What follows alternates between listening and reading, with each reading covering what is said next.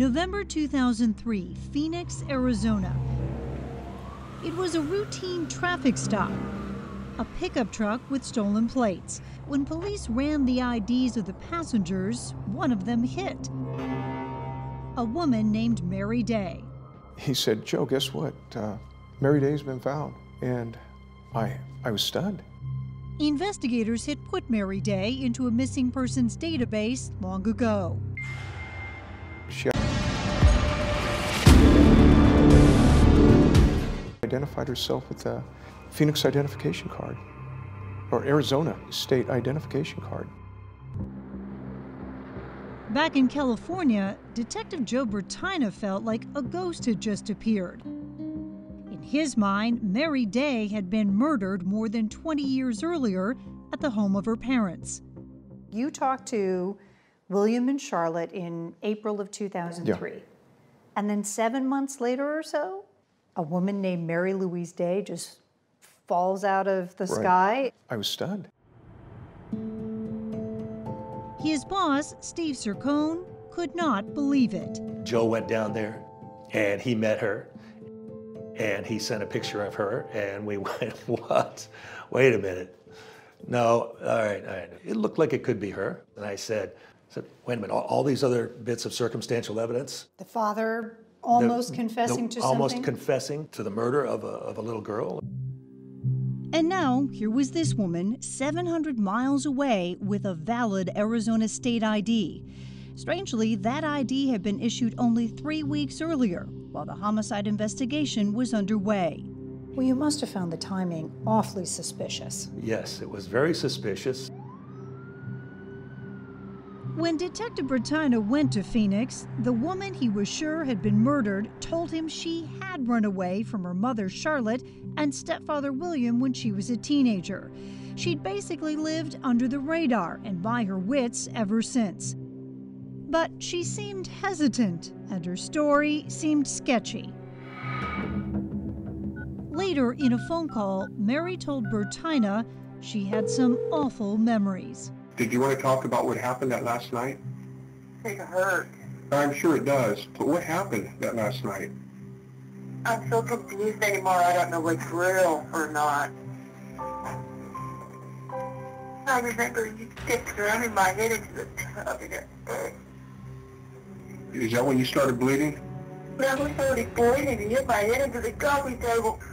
I think I blacked out. Maybe that's why I can't put all the pieces together, tell you. But she didn't remember anything about the sick dog. Was that troublesome to you? That was, yeah. Investigators say it was hard to pin down much of anything about her past 2 decades. They began to wonder if the woman with the freshly minted ID was really who she claimed to be. You refused to call her Mary Louise Day. We called her Phoenix Mary. In phone conversations, Phoenix Mary was sounding increasingly frustrated. Can I throw one question at you if you don't mind? Go ahead, Mary. If you would have found my body, how were you going to be able to prove who the hell I was? DNA. Oh, so since I'm still alive, y'all can't prove who I am? There's no record of you ever being anywhere. It's like you haven't existed up until now. So it'd be better off if I'm just dead and then y'all can do the testing from there. I said, all right, let's get a DNA test on this woman. Let's let her prove that she's the daughter of Charlotte. We're going to disprove that she's Mary, of course, because there's no way that her DNA is going to match. Except it did match. I nearly fell on the floor. I couldn't believe it. The DNA came back positive to being a daughter of Charlotte. The case was closed. Sherry invited her long-lost sister to move in with her. In most cases, that would be the end of the story, but not in this case. So now DNA matches, Yep. Case closed. Yeah, well, if it were that simple, right? Once Phoenix Mary moved in, Sherry started to have her own doubts. The first thing I noticed was it sounded like she had some weird Midwestern Southern accent. It's weird to me. The detectives had noticed that too. That's an interesting dialect you have, Mary. What do you mind? I don't know if I've ever quite heard that particular manner of speaking. So y'all still trying to prove who I am, huh? Yes, ma'am, we are. Phoenix Mary also said she never used her real name. Like, nobody knows me as Mary. I gave that name up years ago.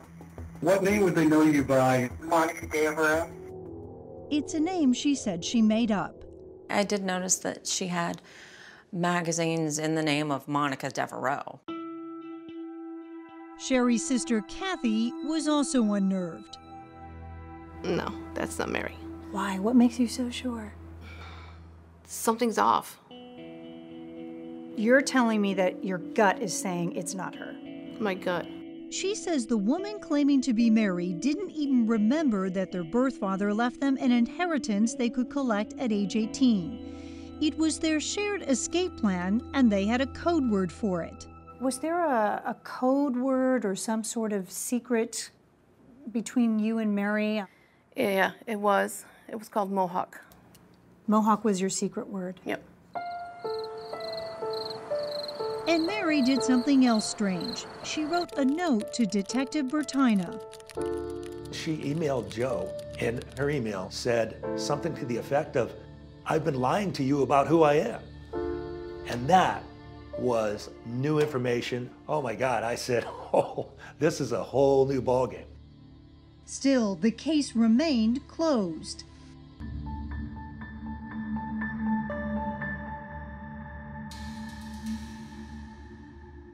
But then in 2008, Steve Sircone, now Seaside's police chief, got a phone call from investigators at the Army base in Fort Ord. Another set of cadaver dogs had been working on an unrelated matter and had found something. Fort Ord was a huge place, and he said, look, we brought the cadaver dogs out here, and they went over hundreds of homes, and he said, we got a hit on one of the homes. You'll never believe who was living in this house. He said, William Hoole and his family lived in this house.